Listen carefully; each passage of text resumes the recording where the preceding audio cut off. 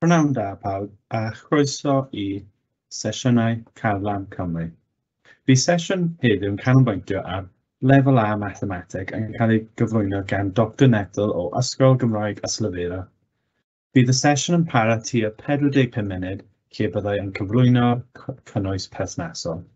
Os oes gennych unrhyw gwestiynau yn ystod y sesiwn, defnyddiwch yr adran cwestiwn ac ateb neu Q&A ac fe wnawn ni'n gorau i'ch ateb.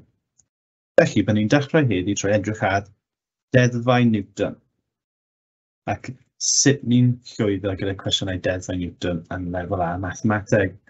Felly, i ddechrau, beth ni'n mynd i wneud yw edrych ar y mynoleb, beth mae'r cwrs o cybac yn gofyn i ni i sicrhau bod chi'n deall, bod chi'n dysgu mwyn paratoi y gorau gallech chi ar gyfer yr arholiad. Byddwn ni'n mynd dros y deddfau Newton, y terminoleg, sy'n fynd gyda deddfau Newton ac yw'r hafaliadau yn gynnwys y ail deddf Newton, ac wedyn mynd dechrau edrych ar sut i ddefnyddio diagram grym i ateb cwestiynau, ac hefyd byddwn ni'n edrych ar poliau a sut i ateb cwestiynau sydd yn gofyn i ni i ddatrys grym o amgylch poli. Felly i ddechrau, mynoleb cybac, ac os chi'n meddwl i'r sesiynau diwethaf, ble fi'n dangos y mynoleb, mae rai ohonyn nhw gyda braidd dim pwyntiau, 1 neu 2 pwynt, ac fan hyn ni'n gweld lot o bwyntiau.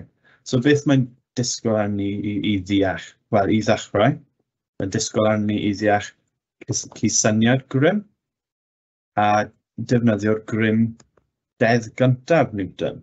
Felly mae'n bwysig bod ni'n gweld mewn munud beth yw deddf gyntaf Newton. Yn ail, mae gofyn arni i defnyddio'r ail ddeddf Newton ar gyfer mudiant mewn llinell syth. So peth bwysig i fan hyn yw bod ni'n gweld mudiant mewn llinell syth, felly dim ond yn ystod uwch gyfrannol ni'n gallu symleiddio i llinellau syth.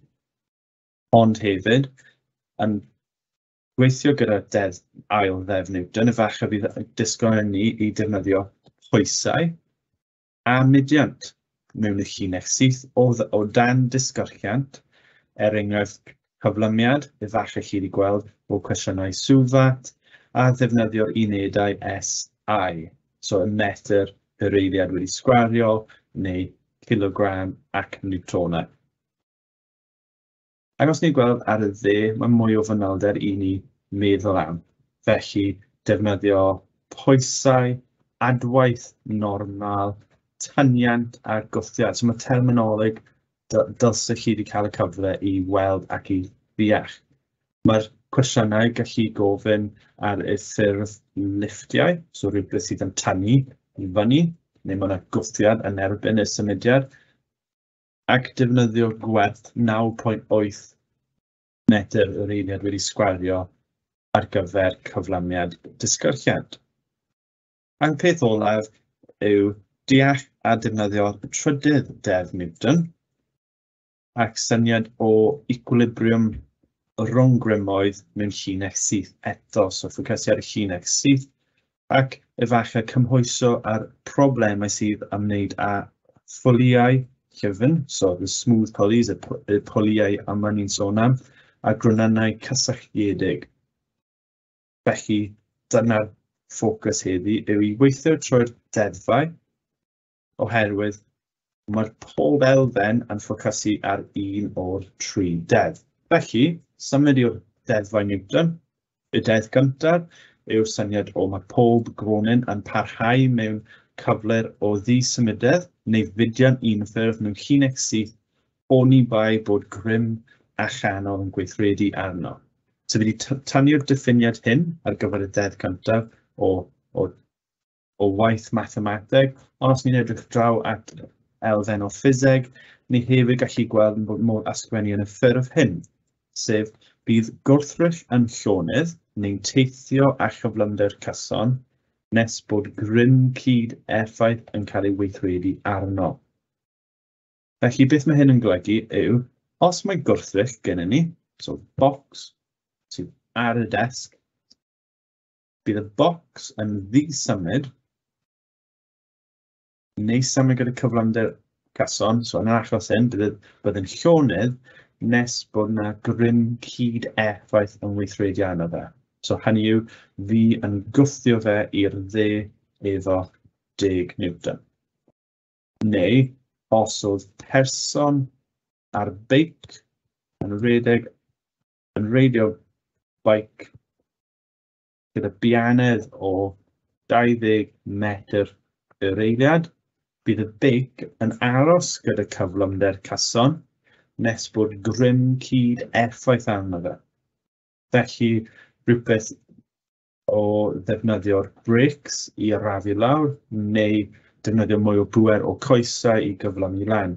Ond, os ydyn nhw'n aros ar cyflymder cason, bydd 10 Newton, yr 10 gyntaf yn dweud bod y grym cyd effaith yn 0. So unrhyw pwynt mae yna gwrthrych yn llonydd, ni'n teithio gyda cyflymder cason, mae'r grym cyd effaith o pob grym sydd yn gweithredu arno yn hafal i 0. Os ni'n edrych ar yr ail ddef, so felly beth sy'n digwydd os mae'r grym cyd effaith nawr yn llai neu fwy na 0, so ddim yn hafal i 0. Bydd rhywbeth yn digwydd trwy edrych ar yr hafaliad sef grym yn hafal i mas lluosog gyda'r cyflymiad. Felly, os mae'r grym cyd effaith yn fwy na 0, bydd y gwrthrych yn cynyddu yn ei bianedd ac bydd y mas yn cael effaith ar faint mae'n gallu cyflymu. Felly, ni nawr gallu weld unedau yw'r grym, yw'r niwtronau, a ni'n gallu gweld o mas yn kilogram, ac mae cyflymiad yn metr yr eiliad wedi sgwario. Felly, mae modd gweld sut mae'r rhain yn cysylltu. Y drydydd deddf yw, mae gan bob grym adwaith cyfartal a dirgroes. So fi wedi tynnu hwn o'r trefnydd gwybodaeth ar y wefan cybac i helpu trosglwyddo hwn. Os ni'n mynd nôl i'r syniad o bocs ar y desg, mae'r trydydd deddf yn sôn am y syniad o mae'r pwysau yn gweithredu lawr, so W am weight yn pwysau yn gweithredu lawr, ac oherwydd mae pob grym gyda adwaith cyfartal y digroes, bydd y adwaith cyfartal i'r pwysau, ni'n galw yn y normal, yn gweithredu yn y cyfeiriad gwrthwyneb neu dirgroes, a ni'n gallu labelu gyda y normal. So, 3 deddf fan hyn. Ni'n gobeithio gweld cwbl o cwestiynau ble ni'n gallu defnyddio'r wybodaeth hyn, ond yr un gyntaf, cofiwch chi ystyried, os mae grym cyd effaith yn 0, mae'r gwrthrych naill ai'n llonydd neu'n teithio gyda cyflymder cason. Mae'r ail yn ffocysu ar hafaliad, sef mae'r grym cyd effaith yn hafal i'r mas lluosi gyda'r cyflymiad, ac mae'r trydydd yn ffocysu ar y syniad o grymoedd wastad yn dod mewn parau. So, pwysau yn erbyn y adwaith normal. Os ni nawr dechrau ffocysu ar elfen fwy o terminoleg, so sy'n sicrhau bod ni'n gallu deall beth ydy'r cwestiwn gofyn cyn ni agosau'r cwestiynau. Weithiau, byddwch chi'n gweld y gair ffrithiant yn flwyddyn 12, bydd ni'n modd ni ffocysu ar ffrithiant o 0, so does dim angen ni ddefnyddio ffrithiant yn ei hafaliadau. Blwyddyn nesaf, wrth i'r gwaith ychwanegu mwy o haenau i'r pwnc, bydd chi'n gweld effaith ffrithiant. Ond ffrithiant yw'r grym sydd yn ddirgroes i gyfeiriad y mudian. So os ni'n meddwl am y trydydd deddf Newton, mae'r ffrithiant yw beth ni'n sôn am, y par sydd yn cyfateb i mudian. So mudian a ffrithiant. So, ffrithiant yn ddirgroes i gyfeiriad y mudian. Ac flwyddyn nesaf, bydd chi'n gweld bod cyfernod ffrithiant mewn yn rhwng 0 ac 1 sydd yn effeithio faint mae'r mudiant neu faint mae'r gwrthrych yn gallu symud ar y desg neu bwrdd neu'r syniad yn y cwestiwn. Os chi'n gweld y gair llyfn yn y cwestiwn, mae'n golygu bod dim ffrithiau fel arfer mae'n cysylltu gyda rodyn.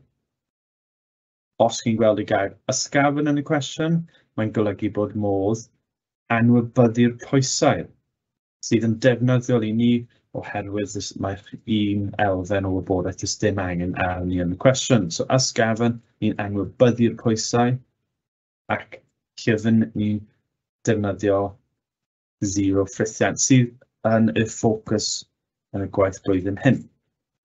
Terminoleg arall yw mathau o rymoedd byddwch chi'n gweld, chi'n eitha tebygol o weld yn y cwestiynau, yw pwysau, so pwysau gwrthrychau, adwaith normal yw'r par sydd yn dod gyda'r pwysau, ac efallai byddwch chi'n gweld gwthiad a ffrithiant. So gobeithio chi'n sylweddoli bod lot o'r terminoleg fan hyn yn y mathau o rymoedd yn dirgroes i ein gilydd, symud o pwysau yn dirgroes i'r adwaith.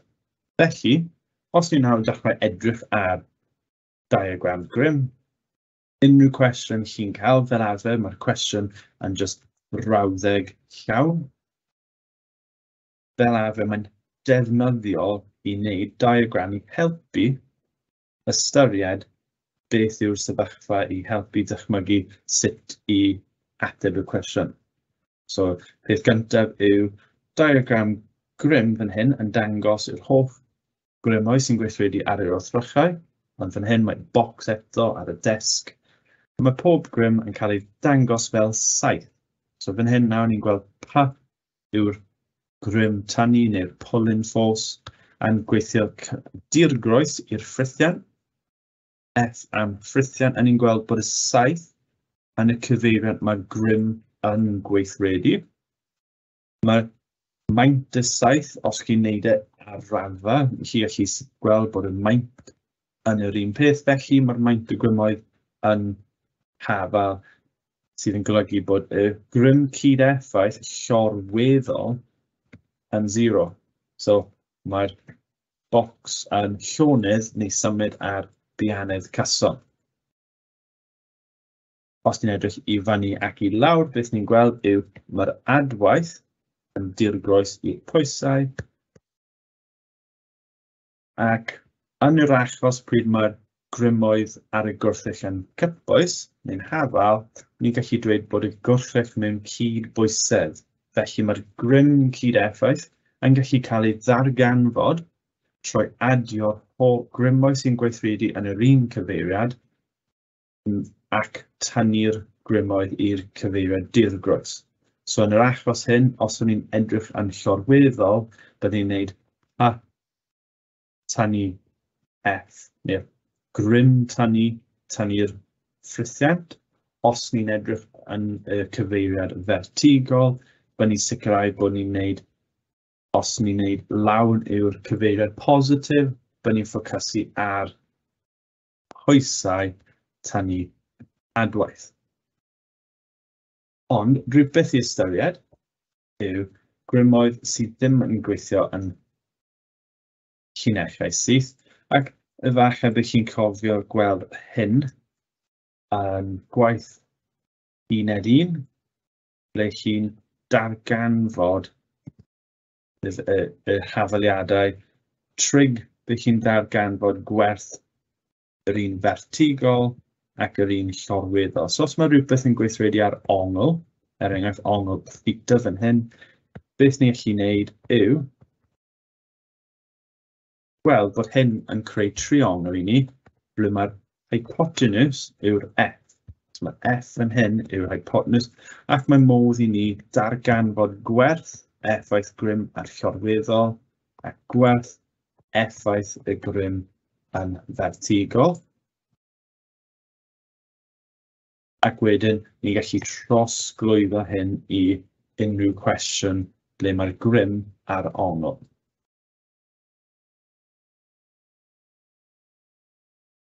Os ni'n hapus dy hyn nawr, ni'n gallu gobeithio symud o diagram grym i ddechrau edrych ar mudiad sy'n cynnwys poliau. Felly, mewn nifer o problemau, sy'n cynnwys grynynnau sydd wedi cael eu cysylltu, mae pob gronyn yn symud â llinell syth. Ac beth ni'n gallu gweld fan hyn, mae'n symud o amgylch y pwynt neu'r pwli. Ac mae hyn yn gallu newid y cyfeiriad mewn gweithredu. Ac yn yr achos hwn, mae can cyflymiad y grynynnau yr un faint ond yn y cyfeiriad dydd groes. Felly, os ni'n ffocysu ar y diagram fan hyn, mae'r ochr A i ochr B. Os mae A efo cyflymiad lawr, bydd maint y cyflymiad yn hafal, ond bydd B yn cyflymu i fyny. Oherwydd mae'r llinell ddim yn newid maint ac felly bydd y ddau nhw yn just symud o amgylch y pwli. Os ni'n falle yn ffocysu ar y grymoedd, ni'n gallu edrych ar enghraifft bach fan hyn. So beth sydd gennym ni nawr yw llinyn anestynadwy. So gair allweddol fan hyn, mae'n golygu bod maint y llinyn ddim yn newid o gwbl. Mae'r llinyn yn ysgafn, felly ni'n gallu anwybyddu'r pwysau'r llinyn, ac oherwydd mae'n anestynadwy, mae hyn yn golygu bod y llinyn ddim yn newid hyd hefyd sydd yn defnyddiol i ni. Felly mae'r llinyn yn mynd dros bwli, llyfn bach, ac mae grynynnau efo masau o 2 mas ac 1 mas. Neu yn y diagram sydd efo ni, 2 mas a 3 mas. Maen nhw'n ynglwm wrth 2 ben y llinyn. Gall y grynynnau symud ac mae'r rhannau o'r llinyn nad ydyn wedi cysylltu â'r pwli yn dyn ac yn vertigo. Dargan fyddwch y grynynnau.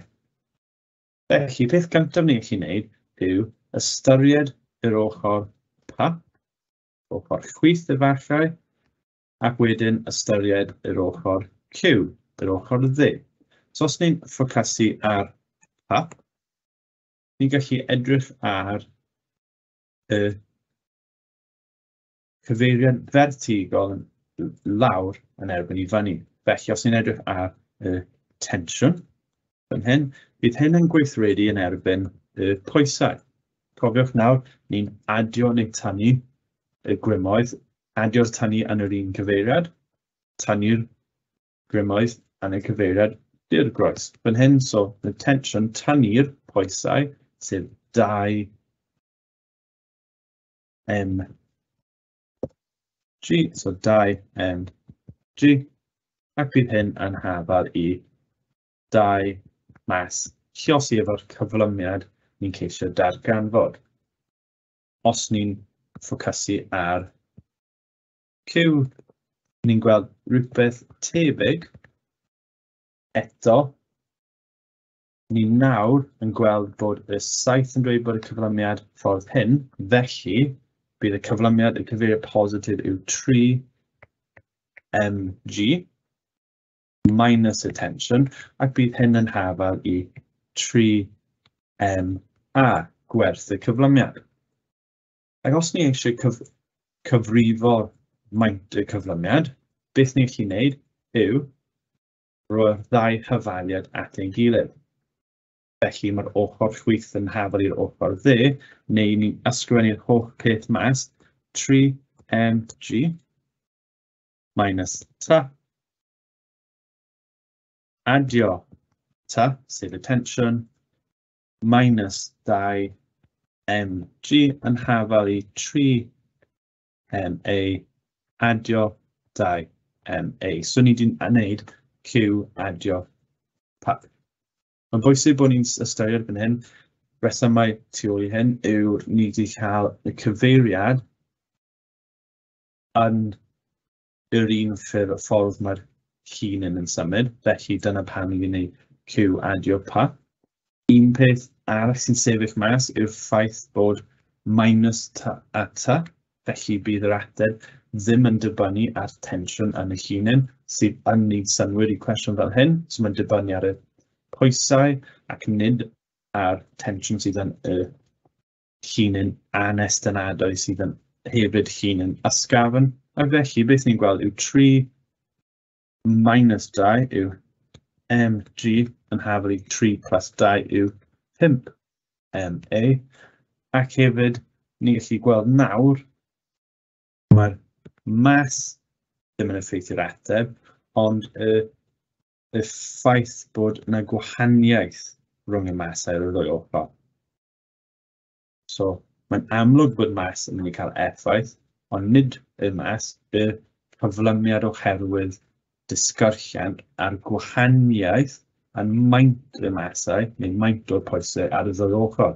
Felly, bydd y cyflymiad yn 1 dros gwerth G yn haflu A, ac felly mae modd defnyddio gwerth, cofiwch yn y manyled, gwerth o 9.8 ar gyfer cyflymiad disgyrchiant yn mynd i fod yn hafel ei 1.96 metr yr eiliad wedi sgwario.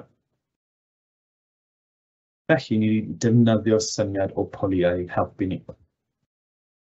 Felly, yn y sesiwn heddi, ni wedi gweithio trwy'r manyled. Ni wedi ystyried y 3 deddf Newton a gweld enghraifft o ddefnyddio'r elfennau o hyn. Ni wedi mynd trwy lot o terminoleg sy'n gallu bod yn galed i gofio. Ni wedi sicrhau bod ni'n deall sut i lyberu diagram grym i helpu gyda cwestiynau, ac ni wedi defnyddio hyn i ateb cwestiwn ar poli neu enghraifft syml i sicrhau bod ni'n deall poliau fel system sydd yn troi'r cyfeiriad o amgylch y poli. Nawr, beth ni'n mynd i wneud yw symud mewn i cwpl o cwestiynau arholiad i ddefnyddio'r gwybodaeth hyn a gweld sut i ddefnyddio'r terminoleg, sut i ddefnyddio'r hyfaliad ar 3 deddf Newton.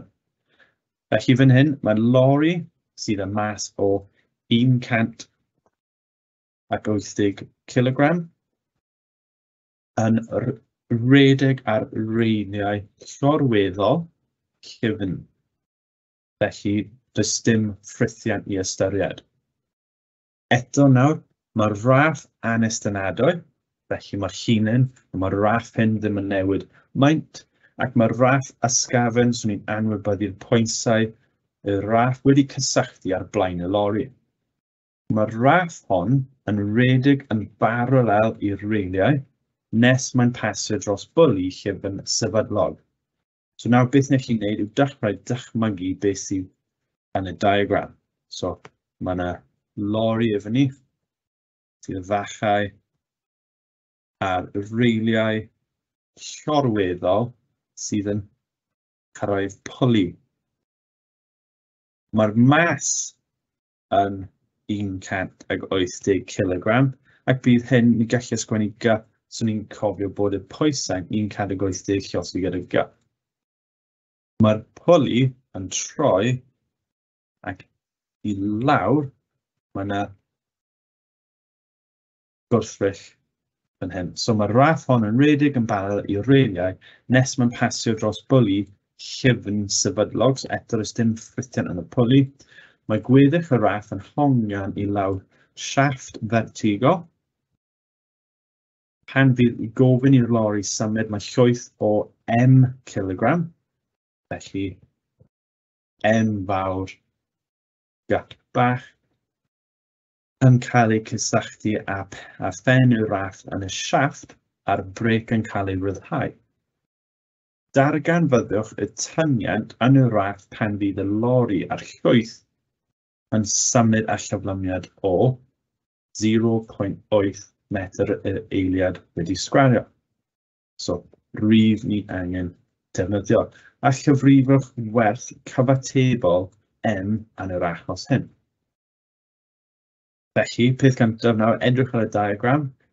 Cofiwch nawr bod y grymoedd hyn yn fel arfer yn dod gyda grymoedd dirgroes. So, bydd pwysau yn cael adwaith normal. Bydd y pwysau y llwyth efo tensiwn fan hyn, bydd tensiwn fan hyn ac mae'r cyflymiad yn 0.8 metr yr eiliad wedi sgwario. Felly wrth edrych fan hyn, mae gwerth a efo ni, efallai mae gwerth ni meddwl, y peth gyntaf ni allu wneud yw defnyddio ail deddf Newton, sef grym yn haflu mas lluosi efo cyflymiad. Os ni'n ystyried yr elfen llorweddol sydd yn symud ar hyd y reiliau, beth byddwn ni'n gweld yw'r tensiwn yw'r grym, so'r tensiwn yn y raff, yn mynd i bod yn hafal i'r mas, sef 100 kg, lluosi efo'r cyflymiad o 0.8. Felly, mae modd i ni datrys bod y tensiwn yn y raff yn 144 Newton. So, beth ni wedi gwneud, ni wedi torri'r llun hyn mewn i ddau elfen, a beth ni wedi gweithio yw'r dim ond gweithio gyda'r lori sydd yn teithio ar hyd y reiliau i ddarganfod y tensiwn. Nawr mae yna tensiwn efo ni allu ystyried beth sydd yn digwydd yn yr elfen vertigol yn y siafft fan hyn wrth i'r brec yn cael ei ryddhau. Felly, beth sydd gyda ni yw'r syniad o mg oherwydd mae'r cyfeiriad positif i'w lawr, dyna pam mae'r lori'n symud, minus y syniad o'r tensiwn hyn, yn mynd i bod yn hafal i'r grym. Neu i ni y mas lluosi efo'r cyflymiad. Felly ni gallu mewnbynnu lot o werthoedd sydd efo ni. So mae yna 9.8 lluosi gyda mas, minus 144 yn hafal i cyflymiad o 0.8 max.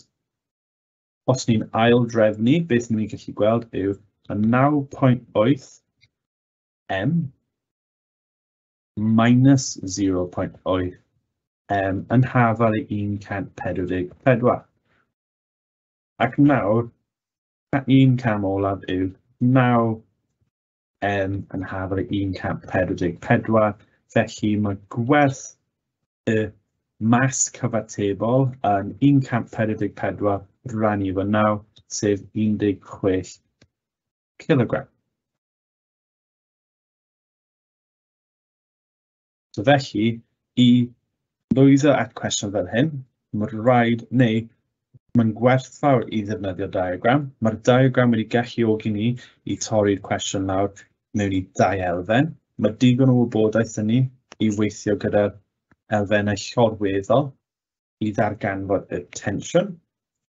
Mae'r tensiwn yn y raff yn hafal ar y ddwy ochr sydd yn galluogi ni i drosglwyddo'r wybodaeth i'r elfen vertigol, a nawr ni'n gallu gweithredu hyn mwyn cael ateb am mas cyfatebol. Os ni'n meddwl nawr ar ran B, mae cwestiwn gofyn, yn ogystal â'r tybiaethau sy'n cael ei roi yn y cwestiwn, ysgrifennwch un dybiaeth arall wedi chi wedi gwneud yn eich datrysiad i'r broblem hon ac esbonio sut mae'r dybiaeth hon yn effeithio ar y ddau ateb rydych wedi rhoi. Felly, os ni'n meddwl am atebion, tensiwn o 144 Newton ac mae mas cyfatebol 16 kg. Mae'n dweud yn ogystal â'r rai sydd yn y cwestiwn, mae rhaid ni ceisio rhoi fwy sydd yn gwahanol i rai yn y cwestiwn. I chi meddwl am pethau sydd gallu effeithio. So un peth efallai sy'n sefyll mas yw gwrthian i'r mudiad. So felly, os mae rhywbeth yn disgyn yn yr awyr, wrth i'w gwrthrych disgyn, mae'n symud trwy'r aer, ac ni gallu esbonio bod un peth ni heb defnyddio neu ystyried yw gwrthiant aer, ac bydd hyn yn cynyddu wrth i gwrthrych cyflymu. Felly, sut bydd hyn yn effeithio tensiwn? Efallai oherwydd mae'r gwrthiant ar y mas neu'r ddwy ochr, byddai'n alluosi mwy o grym ar y lori wrth i fe'n cyflymu, neu mwy o grym ar y mas sydd yn disgyn yn y siafft oherwydd y bach mae'n anodd i'r air symud o amgylch. Os bydd ar effaith ar y mas, gallu dweud mae'n dibynnu ar siap y mas, mae'r arwynebydd ar y mas sydd yn gallu leihau neu cynyddu maint y gwrthiant air. So beth ni'n gweld yw mae 5 marc am ddefnyddio'r cyfaliad datrys y problem, y 3 marc am ystyried y pethau ffiseg hyn, y syniad o sut ni wedi symleiddio'r cwestiwn mwyn datrys y cwestiwn, ond nid ateb gywir go iawn oherwydd ni gorfod ystyried y syniad o gwrthiant air, neu ni wedi defnyddio reiliau llorweddol llyfn. Mae'r raff yn anestynadwy, mae'r raff yn ysgafn, so mae lot o elfennau i wneud y cwestiwn hyn yn ateb hawdd. Felly, ni gallu dechrau edrych ar cwestiwn arall. Beth sydd efo ni nawr yw cwestiwn ble mae yna 3 ran, a by c. A by c ble mae person mas 68 kg yn sefyll mewn lift. So nawr, meddwl nôl i'r mynyleb. Mae'r mynyleb yn cynnwys liftiau a poliau a pethau llorweddol. Felly mae hwn yn un tic fan hyn. Nawr i chi edrych ar y lift sydd yn symud tuag at i fyny gyda cyflymiad cyson. So eto meddwl nawr, mae cyflymiad efo ni, so efallai 10 Newton cyn i ni edrych ar y cwestiwn. Mas y lift yw 770 kg. Ac maen nhw wedi rhoi'r tyniant neu'r tensiwn yn enghebel o 8,000. Dargan fyddwch cyflymiad y lift i 2 le-dego. Felly, weithio mae defnyddiol i ni wneud diagram. Lift yn mynd i fyny, mae'r tensiwn yn 8,000 Newton. Mae person neu bocs efo mas o 68 kg a mas y lift yw 770, so mae modd i ni adio'r rein.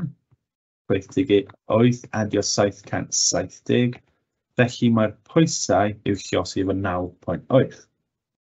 So nawr ni gallu dechrau meddwl, mae'r cyflymiad yn ei fod i fyny, so mae'r cyflymiad i fyny, ac os di moyn datrys hyn, efallai'n ystyried dedd, yr ail dedd, sef F equals MA, ond i ateb hyn, mae rhaid ni ystyried y grym vertigol. Felly, beth yw grym vertigol yn y cwestiwn hyn? So, ar yr ochr chwith yr hyfaliad, y grym, cofiwch beth i'n wneud. Cam gyntaf yw adio rai sydd yn gweithio yn yr un cyfeiriad, tynnu'r rai sydd yn gweithio yn y gwrthwyneb i cyfeiriad. Felly, 8,000 minus y gwerthoedd 68 adio 770, cofiwch gwerth G. Ac bydd hyn yn cyfateb i'r mas. Ac beth yw'r mas sydd yn cael ei cyflymu? Wel, mae'r mas sydd yn cael ei cyflymu yw'r 68 plus y 770, sef y lift a'r person sydd yn cael ei cyflymu. Gwerth A. Felly mae modd i ni gweithio trwy'r cwestiwn nawr, so 8,000 minus 838, lluosi efo 9.8, yn hafal i 838 A. Os ni'n symleiddio'r ochr chwith, ni'n cael minus 212.4 yn hafal i 838 A, ac felly bydd gwerth y cyflymiad yn minus 212.4 rannu efo 838, ac bydd hwn yn cyfateb i minus 0.25, sef 2 le-degol, metr yr eiliad wedi sgwario. Felly mae hwn yn dangos bod gwerth yn negatif, felly mae'r lift yn symud i fyny, ond yn arafu. So ran A, dargan fyddwch cyflymiad y lifft, dyna'r gwerth y cyflymiad. Ba, oes modd i ni nodi'r os mae'r lifft yn cyflymu yn aros ar yr un bianydd neu'n arafu. Felly, cofiwch i ystyried y gwerth ac os mae'n positif neu negatif, oherwydd mae'r gwerth yn negatif. Hwn yw'r wybodaeth ni'n defnyddio i ateb y cwestiwn. Oherwydd mae'n negatif, mae'n golygu bod y dal yn symud i fyny, ond mae'r mudiant yn arafu. So mae rhaid ni sicrhau bod ni'n deall bod y lifft yn arafu. Ran C yn gofyn i ni i cyfrifwch faint adwaith llawr y lifft ar y person. So felly, beth yw gwerth i grym sydd yn dirgroes i'r person wrth i nhw'n symud yn vertigol. So, os ni'n nawr yn simuleiddio'r syniad, mae'r person yn sefyll yn y lifft, mae pwysau nhw yn 68 ga.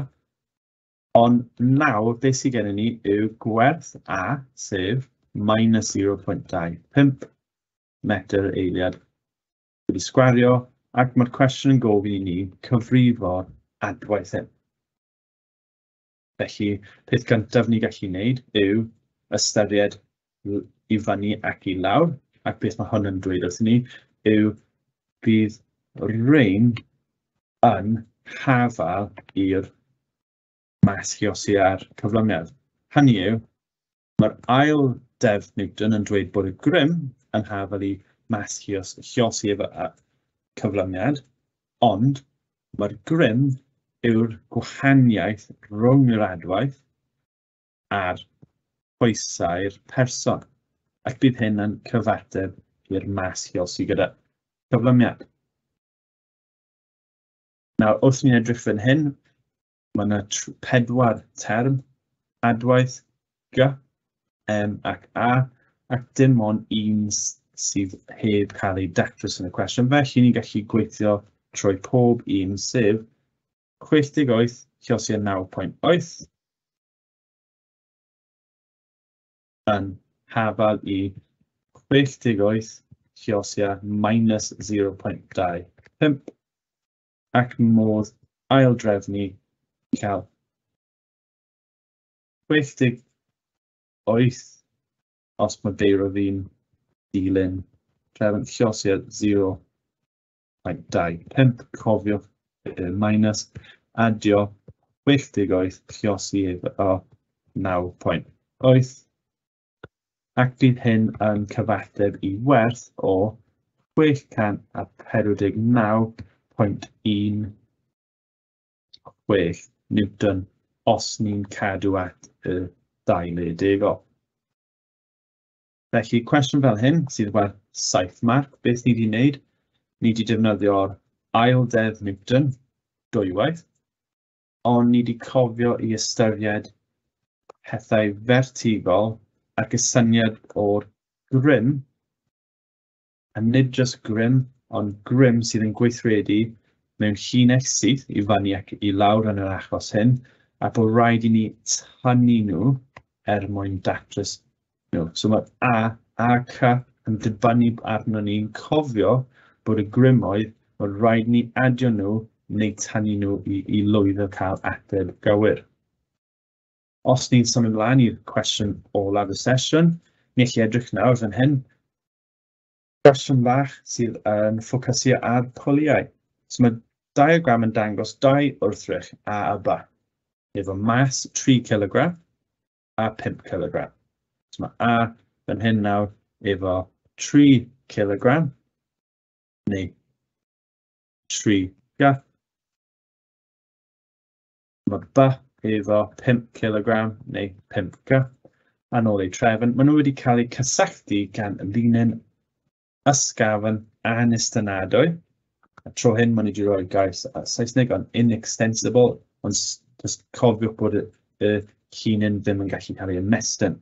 Mae'n ysgafn, so does dim pwysau neu mas i ystyried, a mae'r pwli yn ysgafn llyfn hefyd, so does dim ffrithiau a pwysau i ystyried.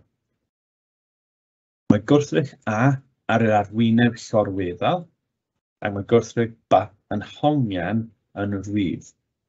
I ddechrau, mae B wedi cynnal fod y gwrthrychau ddi-symud gyda'r llinyn prin yn dyn.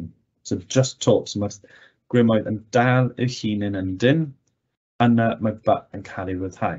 Darganfyddwch faint mae'r cyflyniad A a'r tensiwn yn y llinyn. So cofiwch nawr, mae cwestiynau fel hyn, beth ni'n gallu wneud yw torri'r diagram mewn i ddau ran. Ran llorweddol, wedyn y ran vertigol. Felly, wrth edrych ar eich cwestiwn, yn y llorweddol, bydd tensiwn yn y llinyn, ac bydd hyn yn gweithredu yn erbyn y pwysau neu'r mas yn achos hyn.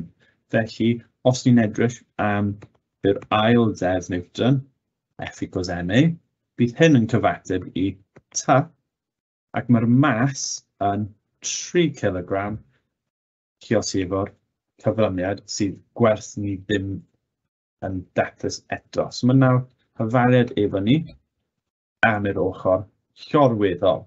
Os ni'n nawr troi, edrych yn vertigol, beth dyn ni'n gweld yw mae'r tensiwn yn gweithio i fyny.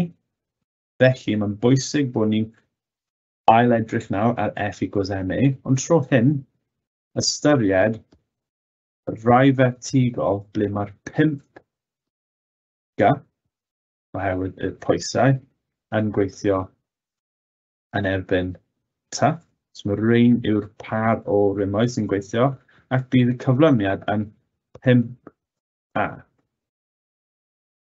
Felly mae lot o pethau ni chi'n neud nawr, mae ddau hyfaliad efo ni gyda T A a T a A, so mae modd datrys hyn mewn nifer o ffurfau gwahanol. So, yn gyntaf, beth ni'n chi'n neud yw am newid am T, so ni'n chi'n mewnbynnu gwerth T mewn i fan hyn. Ac beth byddwn ni'n gweld yw mae 5G minus 3A yn hafal i 5A. Felly mae 5G yn hafal i 8A, ac felly mae gwerth A yn mynd i bod yn hafal i 5 lluosi efo 9.8 rannu efo 8 sydd yn cyfateb i cyflyniad o 6.125 metr yr eiliad wedi sgwario. Nawr, ni gallu gweithio nôl i mewnbynnu ar gyfer gwerth y tensiwn, sef 3 lluosi efo'r cyflyniad o 6.125, ac bydd hyn yn cyfateb i 18.375 Newton. Felly, beth ni wedi gweld yn y sesiynau heddi yw lot o cwestiynau trwy defnyddio'r deddf Newton, a mae'n bwysig bod ni'n cofio bod ni'n gallu torri nhw lawr mewn i ddau ran. Rannau llorweddol neu rannau vertigol, mewn lifftiau, mae rhaid cofio'r grymoedd, mae modd adio a thynnu nhw. Ni wedi defnyddio fe fan hyn i ddatrys y grymoedd yn y cyfeiriad vertigol ar gyfer B. Ac wedyn, mae'n helpu ni i ddatrys fan hyn. So nodwch yn fyr pa effaith byddai pwli garw yn cael ar y tynion yn y llinyn. Wel, os mae yna ffrithiant yn y pwli, byddai'n effeithio'r hyd y llinyn. Felly, gobeithio chi wedi cael lot o werth o'r sesiwn heddi. Gobeithio byddai'n gweld chi wythnos nesaf, ac wythnos nesaf bydd y sesiwn olaf cael amcamu ar gyfer y sesiwn y mis hyn, a gobeithio gweld chi tro nesaf. Diolch i bawb sydd wedi ymuno, a gweld chi tro nesaf. Diolch.